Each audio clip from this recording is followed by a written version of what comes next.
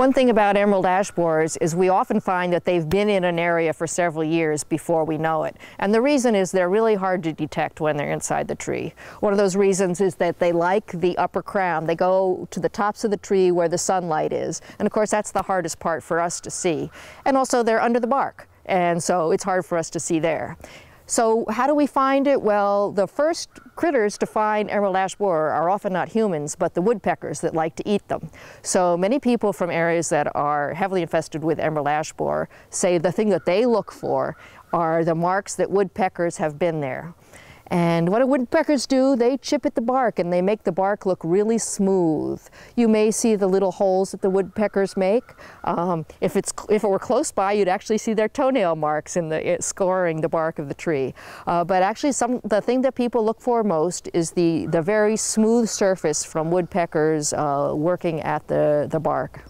If woodpeckers were looking under this bark, they would actually start scraping this off, and you would see little holes where their bill went into the bark. But mostly what you'd be struck by is the smooth surface here at the bark.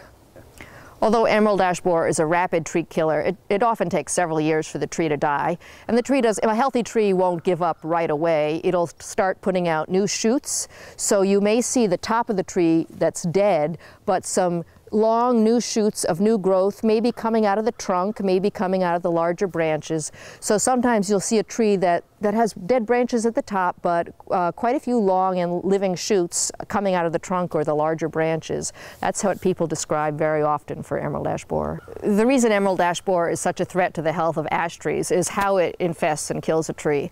Emerald ash borer likes that very critical layer in the tree between the bark and the wood. We call it the cambium, and it's where all the new cells in the tree come from.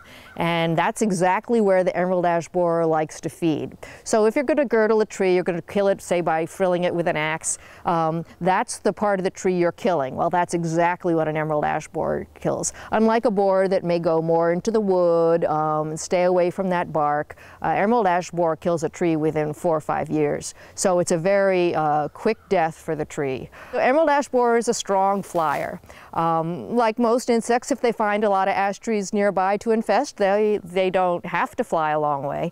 But if they have to fly a long way to find an ash tree, they will. And they've proven themselves very adept at escaping any kind of barrier we create in terms of an ash-free zone. They seem to be able to fly across it and find their way to ash trees on the other side.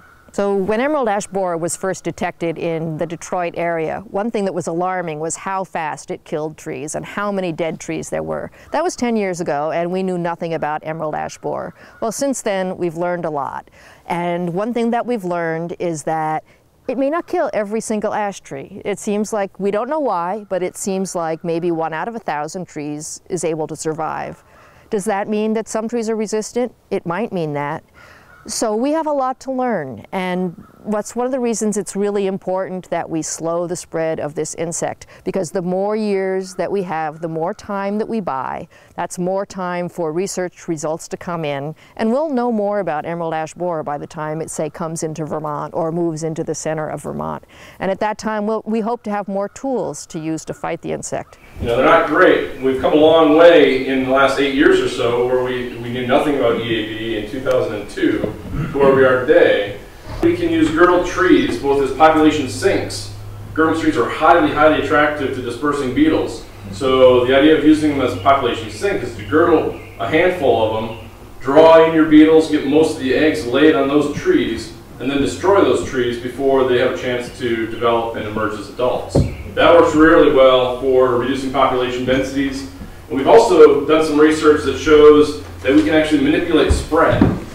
You can pull populations of EAB toward a certain area or away from another area by using clusters of these girdled trees. And that's useful if you maybe have a harvest planned a year or so in advance. You want to pull that population maybe from a high value part of the forest toward another area that you're going to cut. You could go in there and really reduce population densities and maybe keep them of that high value stuff a little bit longer. But one of the cons is it's destructive. You're going to be losing ash trees at your site. It takes a little bit of work.